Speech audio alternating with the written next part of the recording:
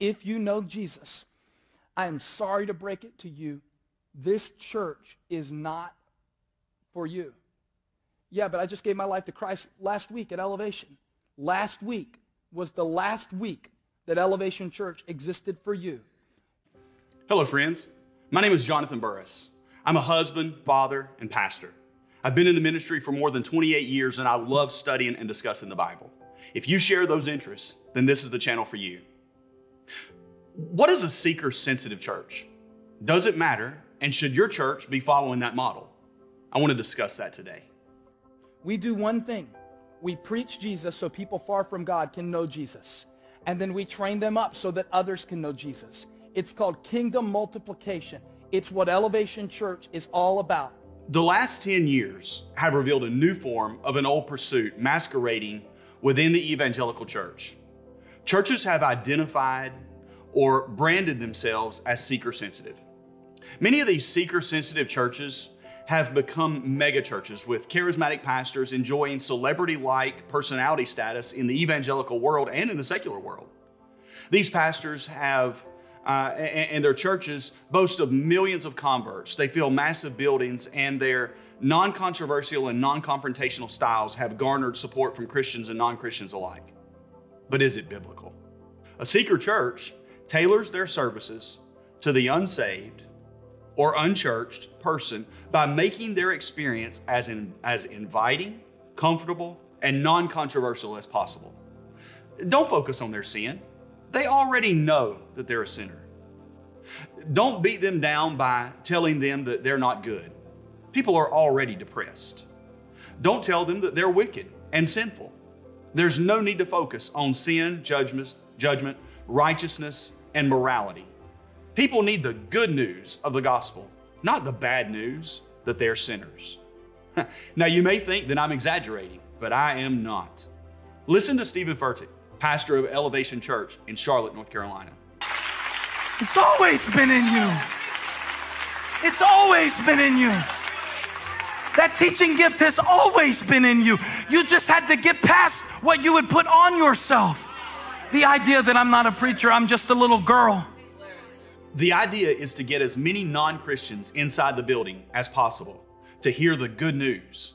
And many are willing to do whatever it takes to get them in the door. Elaborate musical concerts that rival the secular performances of the biggest pop stars to keep people entertained and hyped for the uplifting message from the dynamic and energetic pastor is the prescription that seems to work best for these churches.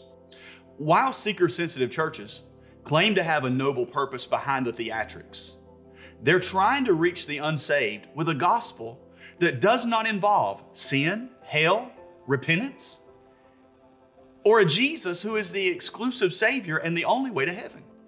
These things are seen as too divisive. The premise of this movement is that people are seeking after God and they really want to know Him, but church is scary and traditional services are too boring. It's too much of a culture shock to reach and engage today's non-Christian in an old-fashioned, outdated way. The biggest problem with that ideology is the very premise that the unsaved really are seeking after God. In Romans 3:11, the Apostle Paul says, "There is none that understandeth, there is none that seeks after God." Worldly people are not looking for God.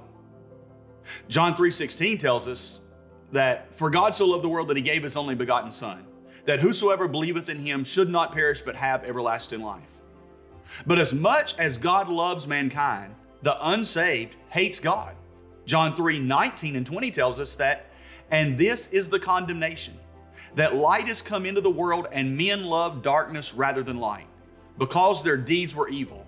For everyone that doeth evil hateth the light, neither cometh to the light, lest his deeds should be reproved." The Bible teaches that the unsaved are not seeking after God because they do not want to be reproved, which means they do not want to be scolded or corrected. Now, Jesus taught in John 6:44 that no one will desire to be saved until the Father draws him. It's only then that an unbeliever will, by grace, repent of his sins and believe the gospel by faith. The unsaved do not need blurred lines of a diluted gospel that has had sin, righteousness, and judgment removed. Those are core parts of the gospel. No one will ever be saved until they know why they must be saved. Further, seeker-sensitive churches carry out their mistaken mission at the expense of the believer. You heard a clip earlier where a pastor said that his church stopped being for them the moment they were saved. That's absurd. The church is specifically for the saved. We cannot neglect our Lord's command in Matthew 28, 19, and 20, where He instructed us to go and make disciples. People cannot observe all the things that Jesus has commanded if they are not taught these things. In short, if we tailor the church service to entertain the goats, we will not feed the sheep. And that's what we're commanded to do. So what's the best way to reach the unsaved? Well, Jesus answered that question for us in John 12:32, when He said, "And I, if I be lifted up from the earth, will draw all men unto me." 1 Corinthians 1:18 says, "For the preaching of the cross is to them that perish foolishness, but unto us which are saved, it is the power of God."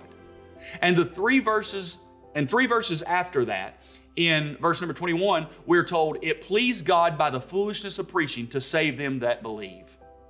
We do not need to water down the gospel to reach the non-Christian. We need the full potency of the gospel of Jesus Christ, which proclaims a Savior who will save us by Himself, for Himself, and from Himself.